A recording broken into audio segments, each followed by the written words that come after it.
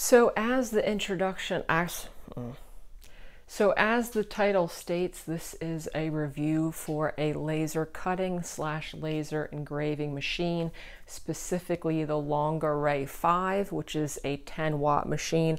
I also believe they make the same one in 5 watts, but I have the 10-watt machine. The 10-watt machines are becoming more popular. I don't know exactly if this one does the same thing, but it's because they're combining 2 5-watt lasers to get a more powerful laser in a 10-watt form, which cuts a little bit better, which is nice because that's mainly what I'm planning on using these for. So this introduction is going to be rather long. I'll put a timestamp in there if you want to skip it, but mainly because there's a lot of information to cover, which also translates into this being a rather long video because I tried to cover a lot of ground. These lasers are really cool tools. I've been trying to get my hands on one for quite a while now. I had a couple other companies that didn't work out. There were a couple time restraints as well. So I've had a couple of these opportunities fall through, and I finally got my hands on one of them, and I've been playing around with it for a little bit. Now, if you're watching a lot of videos, I try not to be redundant on these. A lot of people are unboxing them, putting them together, and I'm not knocking these. I watch these videos myself, and then doing a bunch of test engraving, test cuts to show you the capabilities of the machine. So for this video, I tried to steer clear of that as much as possible because there's already such great information out there. I also have another laser I'm testing, and I quickly learned that the settings for one laser do not necessarily work for another laser. So going through a bunch of settings and what speed and power I'm using for certain things is not necessarily going to be useful for a wide range of people. So like I said, I tried to pick projects I've seen these lasers perform and make them. So there's a couple of projects in here, with one big project being this lampshade, which I do at the end. So that's kind of the main goal of this video, is to be informative, but also kind of get people aware of what these machines entail. In layman's terms, you can set one of these up, you can start engraving easily in an afternoon, but there's a lot more capabilities that involve other programs, potentially paid software. And there is a steep learning curve if you want to start doing stuff like making your own designs, importing them into a program, and have them printed out. Now, a lot of what you'll see is people engraving or cutting out their logo. I do that in the video as well. I think those are so successful because a lot of people's logos are simple graphics, so the program can read that very easily. But basically, the program which I'm using, which is a paid program, even though I'm still under the free 30-day trial, is Lightburn. That's the most popular one. Lightburn most successfully reads SVG files, which are vector files. So all the lines and curves in whatever it is you're engraving or printing are smooth.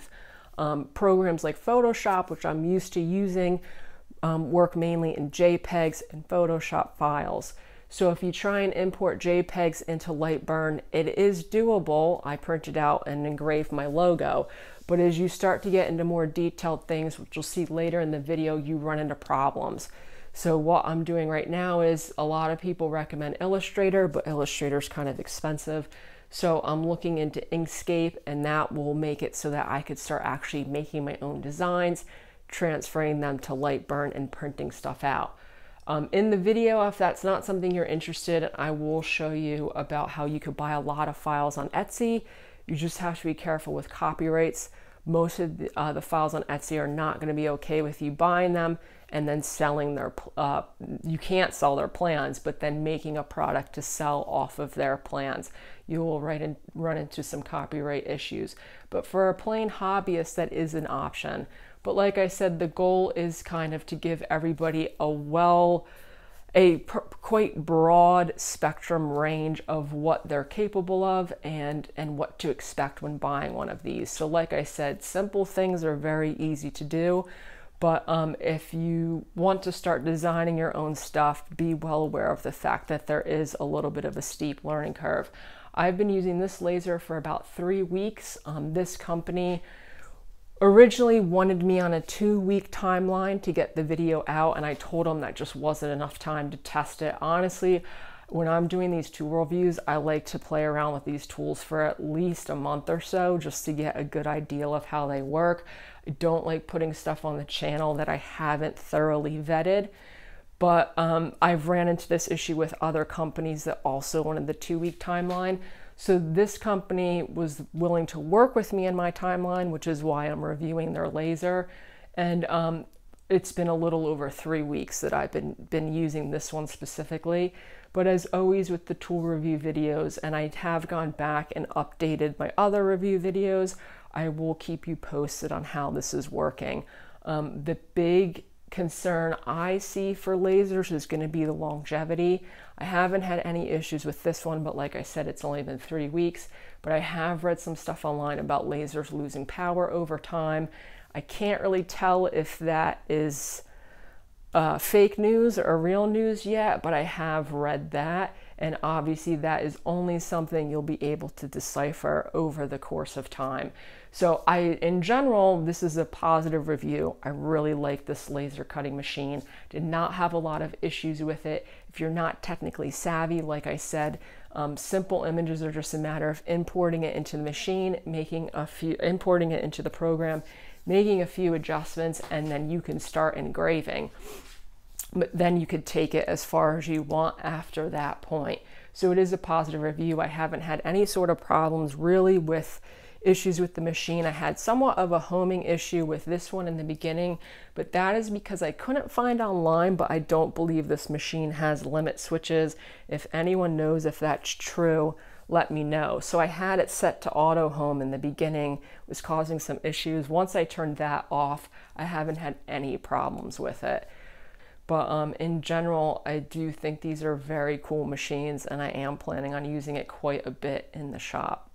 So like I said in the introduction, I'm not going to get a ton into setting this up and all of that, other than it comes in a nice box, comes with ample instructions. This machine and the other one, a lot of the instructions are on USB, which I don't love because you're using your computer for instructions and programming at the same time, but it does save paper, so there is that. This one is made primarily of extruded aluminum, and the gantry rides on these edges. The biggest pain was mainly going to be getting the tension of the belt set in place, but even that wasn't too bad. It's fired up right away. You can use this wirelessly. You could use it, send your files with an SD card, but for the time being, everything I'm using I have hardwired. So like I said, I am testing another machine. So you can see I have my logo engraved from that other machine. This one, the touchpad for this is actually quite nice, especially since I'm new at the program.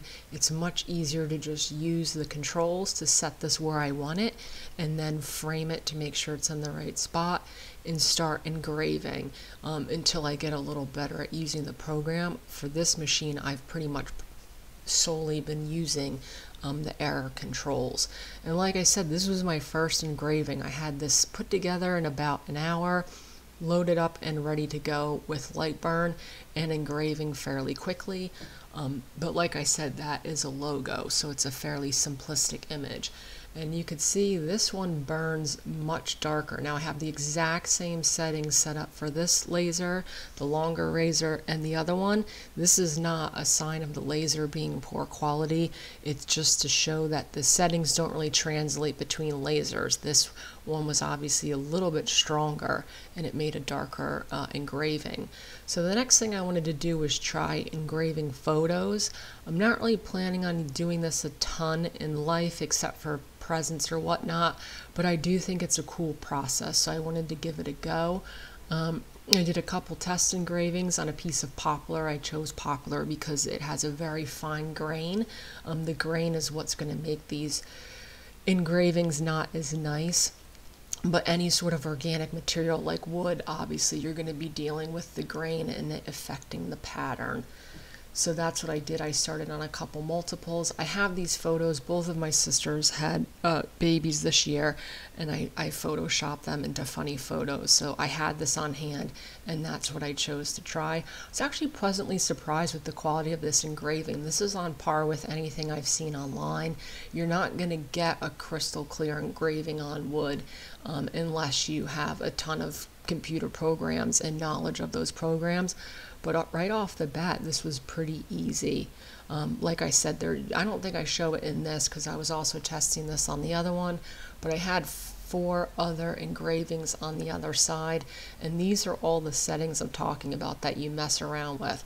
I'll put a link in the description to a video that taught me how to play around with these settings and what they all mean.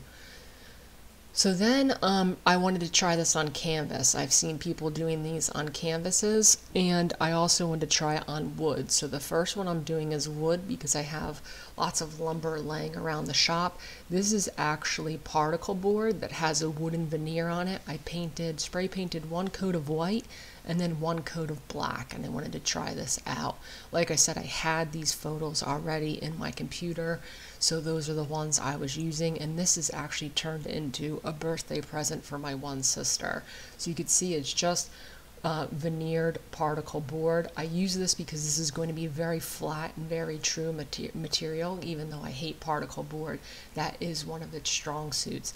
So you can see all of these ones I pre-tried out, messing with the resolution and settings until I got one I liked.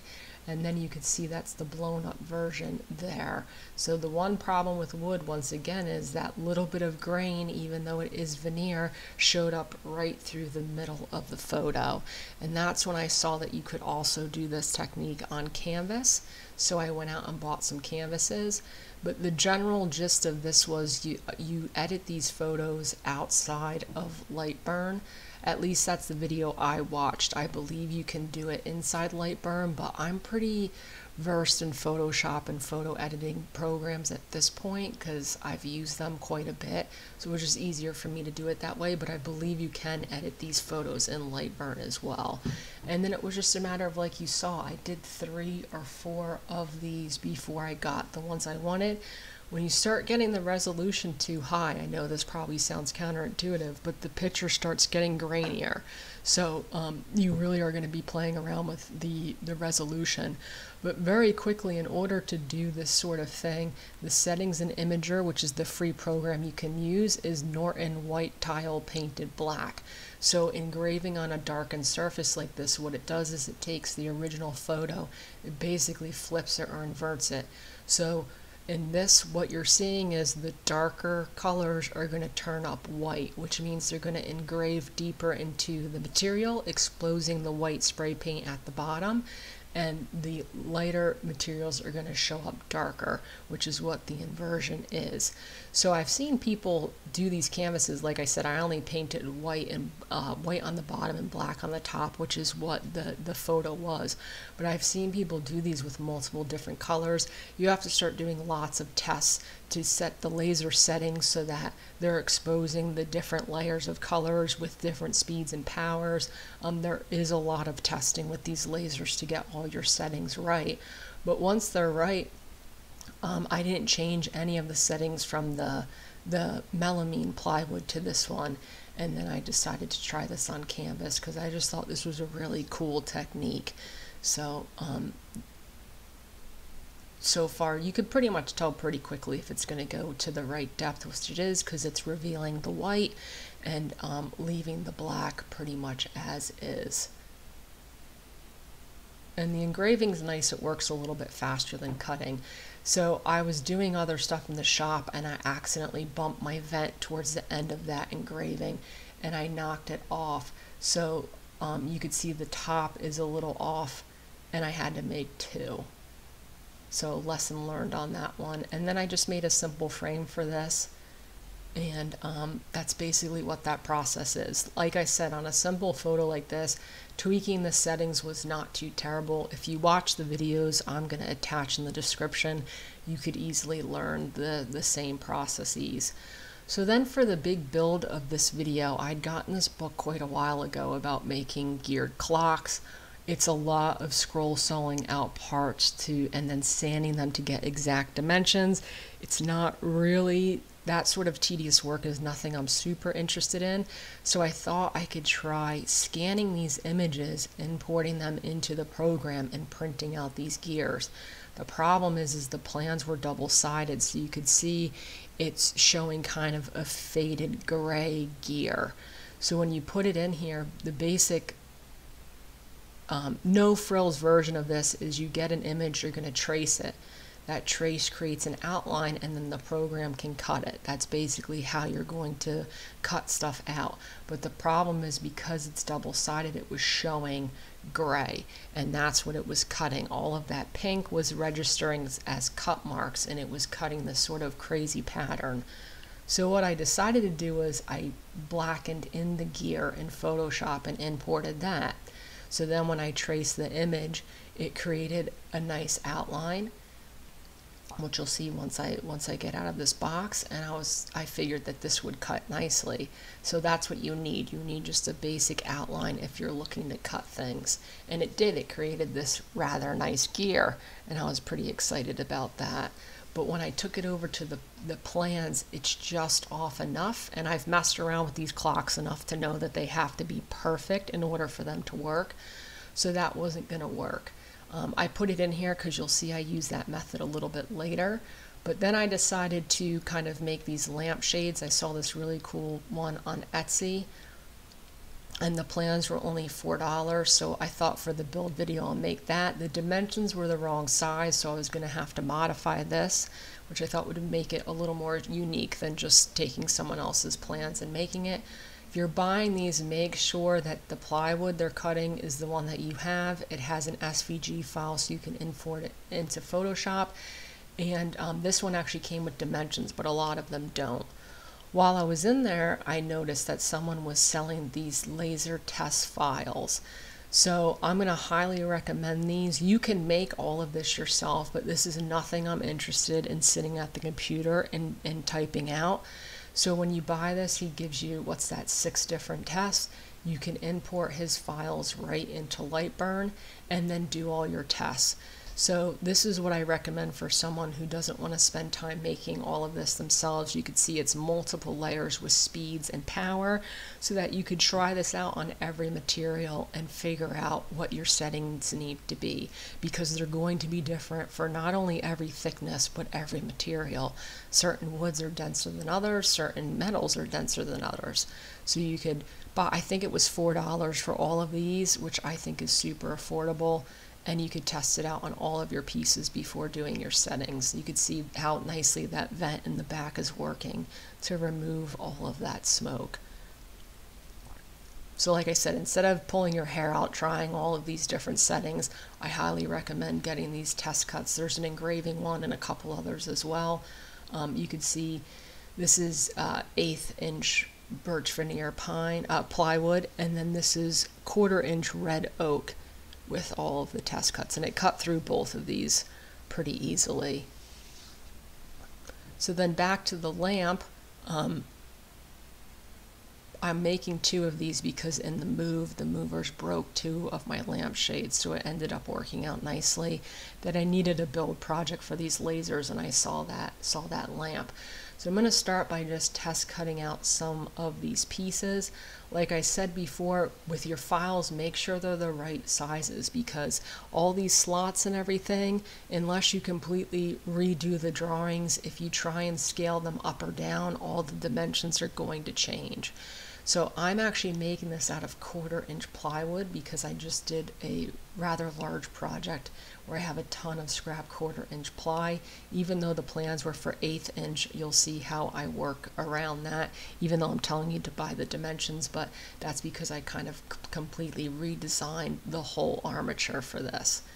So these are what the program will cut out. And then I was able to take some of the veneer off of that plywood in order to test this out and see how everything will fit together. But it's pretty cool that you could import these files and just have this cut all these crazy patterns and stuff out. So when they send you this and you buy it, you can see it has multiple files.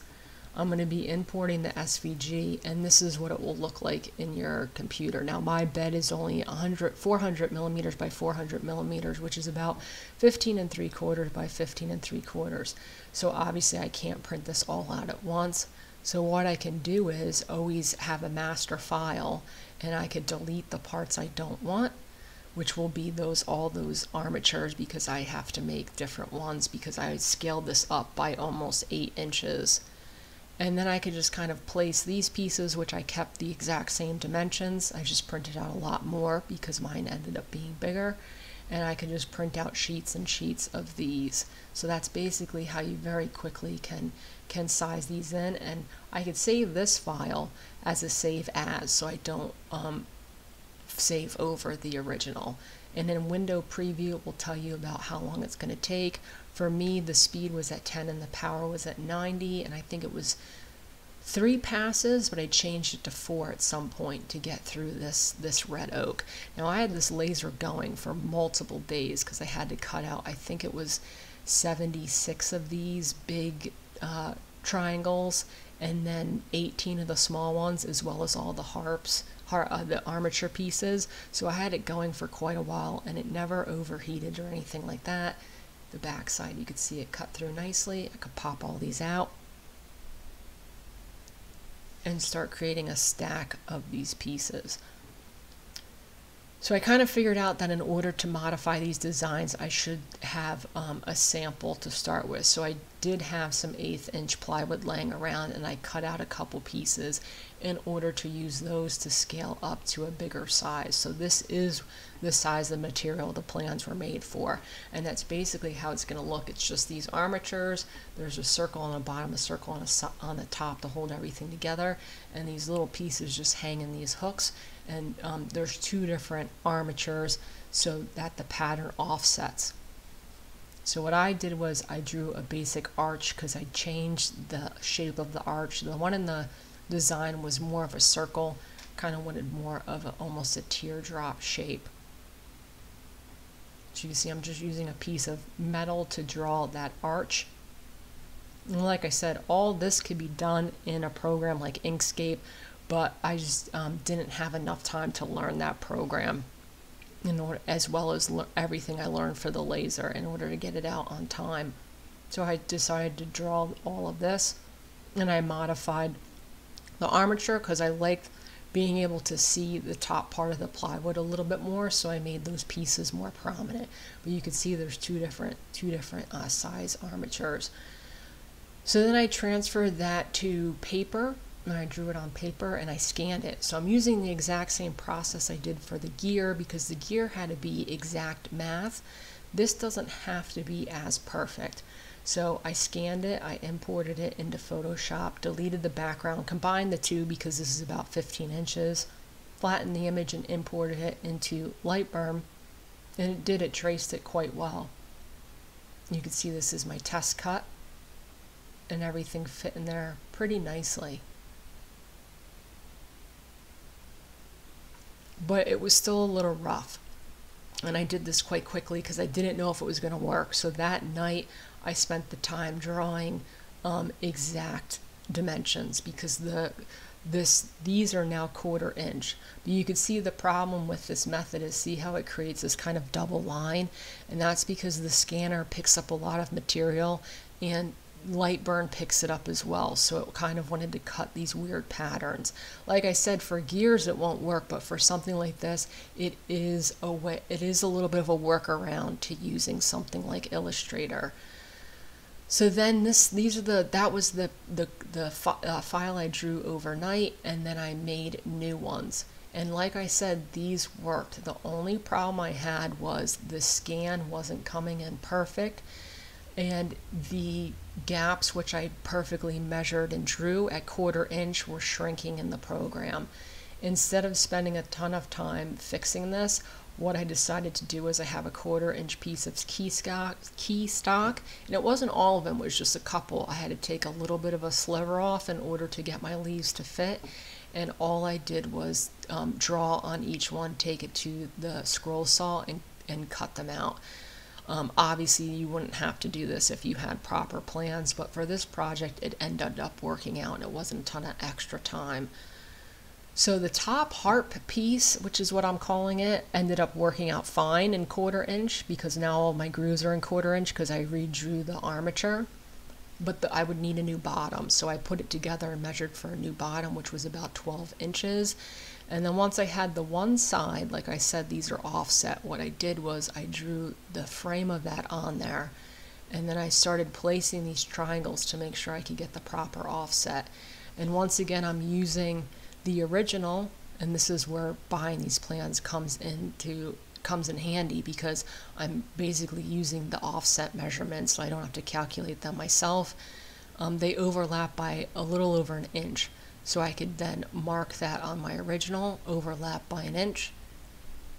You can see that's where the mark is, so that groove has to start there for the mirroring armature. And then I could just take my original, move it up to match that mark, and then redraw all of my pieces. So this was, like I said, a workaround to not knowing the program yet.